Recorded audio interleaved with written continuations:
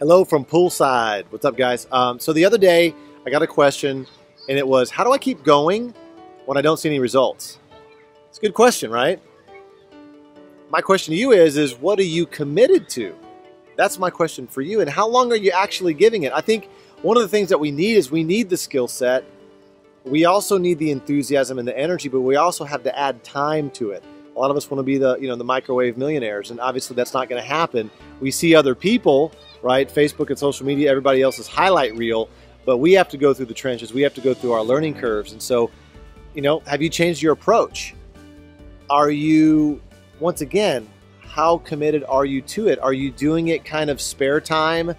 Are you really getting after it? I mean, really, like, when was the last time you had something in your crosshairs, your target that you really, really wanted, and you gave it everything?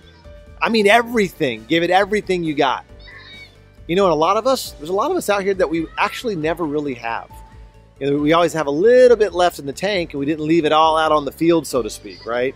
So that's my question to you is, how committed are you? And what is it going to look like for you 10 years from now when you do accomplish what you're setting out to do? And also, what's the worst case? What if you don't accomplish what you're setting out to do? What is your life going to look like? I think that's one thing. That's a writing exercise that I did at one of the workshops that I was attending, and it was powerful because I'm sitting there with myself and I'm writing. And when you write and you get that ink to the paper and it's coming out, and you're writing and you're writing and you're writing, things start to come out. And what I want you to do, and this is something that, for you serious people that really want to know, and if you're stuck and you're at a plateau, here's what I want you to do. I want you to write, get a journal out, get a spiral, start writing. Okay, what's going to happen to my life 5 or 10 years from now if I actually accomplish what I'm setting out to do right now? What's going to happen? I got flies biting me on my leg. What's going to happen? Okay. Also, write, what is the world going to look like if you don't do what you're setting out to accomplish?